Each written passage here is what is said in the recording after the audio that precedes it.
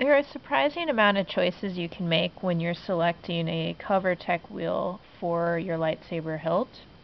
One of the main choices is you'll choose between a curved one like this or a flat one. And what's nice about the curved one is it fits to the curvature of the hilt very well.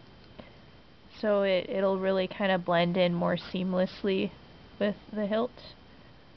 Versus if you have the flat one, there'll be a little bit of a gap between the hilt and the Covertec wheel.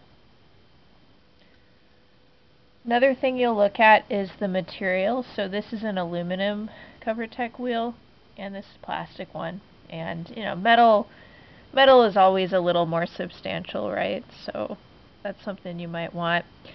There's a variety of metals available from different companies too. There's copper and brass and aluminum. I think those are probably three of the most common metals you'll see.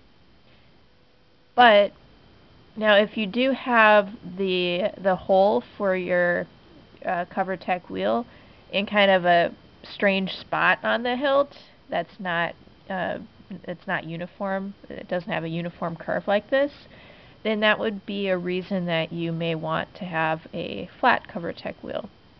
So I'm going to use this hilt as an example. Now I know this is for the blade retention screw, but if I had my screw hole for the Covertec wheel in kind of a weird spot like this, you can see, maybe lower on the hilt, you can see how it wouldn't really, this curved one wouldn't really fit because the hilt design, it's much more, it's less consistent. Whereas if I have the flat one, that'll fit on there kind of a lot better. Oh, how about I put it the right way? Now some of the flat ones are a little bit cheaper too, especially if they're plastic.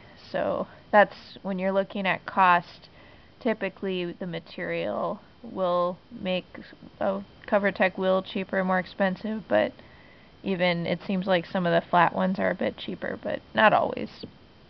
So anyway, that's just kind of a quick look at Covertec wheels and what you'd maybe be looking for.